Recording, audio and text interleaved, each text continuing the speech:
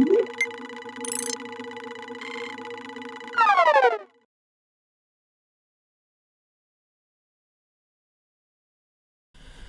my name is Brian Suhr with Nutanix, and I'm part of the tech marketing team. In this video, I'm going to show you how to hot add CPU to a virtual machine in ahv.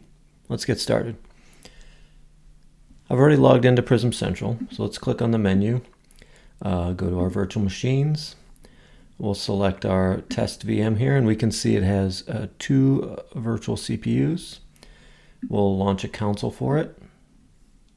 And I've already logged into the operating system and started Task Manager, so we can see we have two sockets as part of the virtual machine. Let's jump back to Prism Central and we'll edit the virtual machine.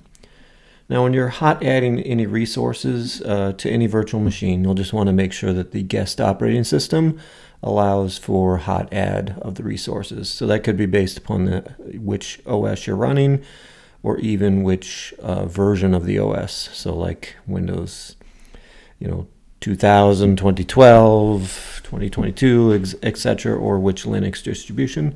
Just make sure that it supports the hot add. So we are going to change our CPU from 2 to 4, and this is the CPU sockets. We're not going to play with the cores, and let's just advance through this.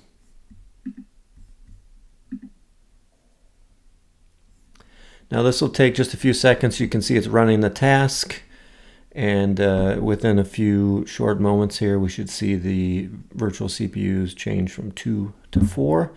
Then we'll just pop back over to the virtual machine and look inside the operating system for the changes to be reflected there. Okay, our changes have updated. It now shows 4 vCPUs on this, so we'll pop back over to the console and look at Windows and see if our changes are reflected here yet.